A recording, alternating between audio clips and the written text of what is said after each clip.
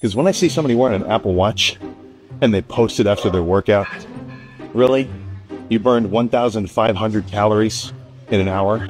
Exactly how inaccurate are these wristwatches? When it says you burned 1,000 calories and you are happy, did you really burn 1,000 calories?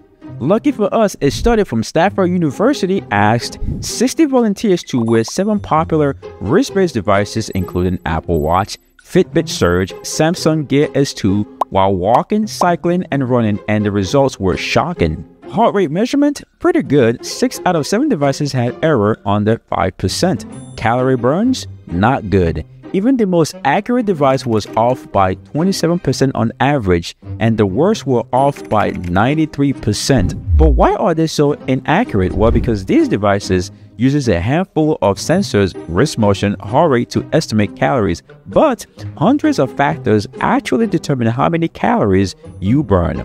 Body weight, muscle mass, metabolism, exercise modality, immune system, etc. So if your watch says you burn 1,000 calories, it might be off by 30 to 93%. So if you want to make progress, don't solely rely on your wrist numbers, do this instead. Use your tracker for trends, not absolutes.